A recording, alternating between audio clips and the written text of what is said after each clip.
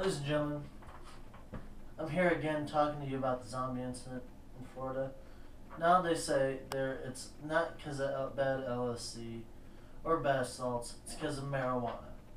Now, I don't know about people out there, but I've been stoned many times, and let me tell you, it does not want to make you bite people. Okay, that I know for a fact.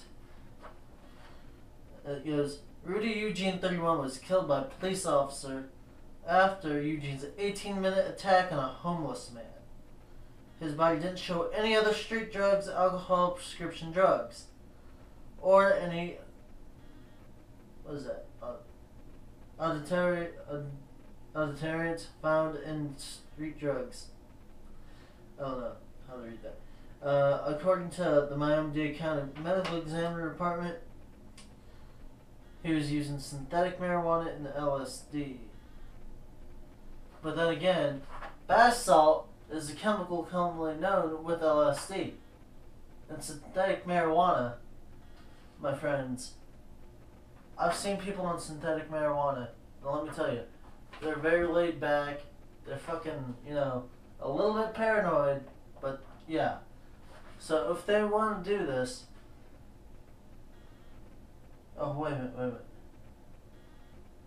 Oh, they confirmed the absence of LSD, bath salts, and synthetic marijuana. So therefore, this is just plain pot. Again, I've been stoned to the gills on marijuana, and trust me, this is not like something you do. You do not go, hey, I'm stoned, let's go out and bite someone. No, I may want to nibble on something with double D's, but yeah, okay, or have a big bowl of cereal. But this is a load of bullshit they're feeding you, ladies and gentlemen. And yeah, zombies and vampires are real. Alright, thank you. Have a nice day. Om Mani Padme Om.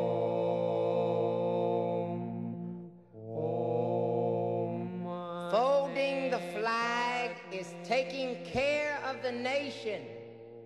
Folding the flag is putting it to bed for the night. I fell through a hole in the flag.